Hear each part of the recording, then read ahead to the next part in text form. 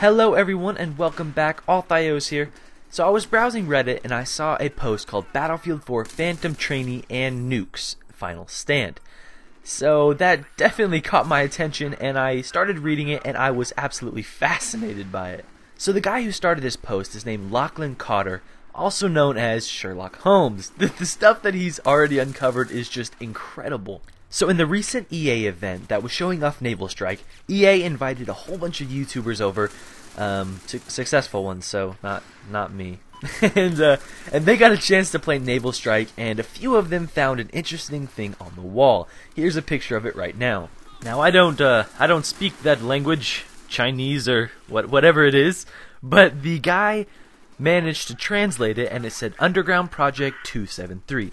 Prepare for war, prepare for famine, for the sake of the people, roughly in that order. Now he actually found this text in the Cambridge University Press, and it's called Mao's War Against Nature, Politics, and the Environment in Revolutionary China by Judith Shapiro.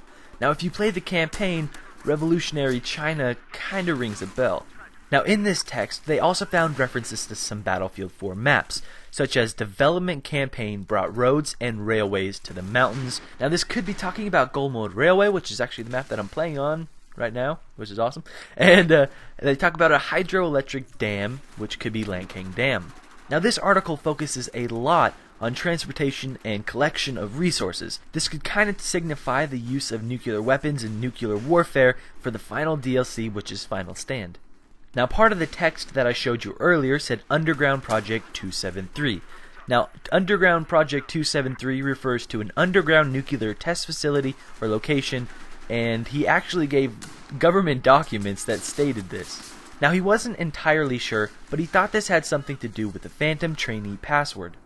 Now if you remember, Jack Frags kind of helped us unlock the password for the Phantom Prospect, which was released in one of the first DLCs for Battlefield.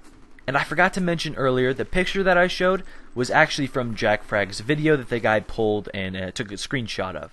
Now the new password could be something about nuclear weapons, part of the text found on the wall, something found in the government documents, something found in the text, or it could be nothing about this at all. It could be completely unrelated. So here's another picture. He actually tweeted EA Action Man, and he got a response, and it was just a winky face.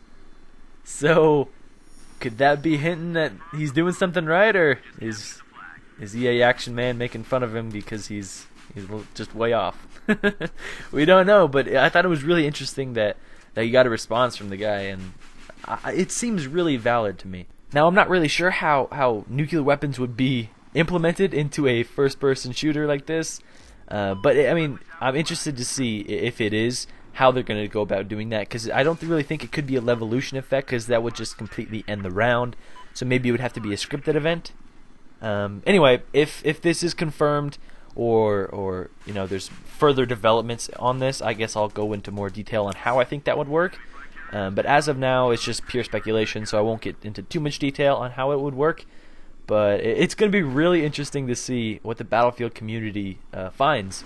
I'm fascinated by this. Now I'm sure tons of people are going to start hunting for the new Phantom Prospect assignment and the new Easter eggs in this, because I know there are already sharks, little sharks. I don't want little sharks. I want a big shark. I want a megalodon, and people are going to be searching for all these Easter eggs, because I mean that's something that Battlefield has brought to the table pretty much in every DLC, and people have really seemed to like that, and it kind of makes people forget about all the bugs. So if you guys fancy being a Sherlock Holmes and you're hunting for some Easter eggs, make sure you let me know, because I'd love to know of your progress and see if you guys have found anything else.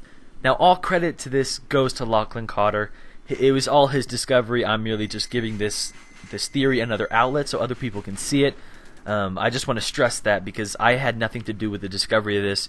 I'm just presenting it to other people, so maybe it can be spread out even more and more people can find it, and more people can start searching for this new Easter egg. I will leave a link in the description to the Reddit post, so you guys can go give that a thumbs up so more people can see. And who knows, maybe you can be LachlanCotter's Watson. Every Sherlock needs a Watson. Thank you guys so much for watching. I hope you enjoyed. Post a comment down below if you have any updates on this or you have any theories, and I'll pick things back up in the next one.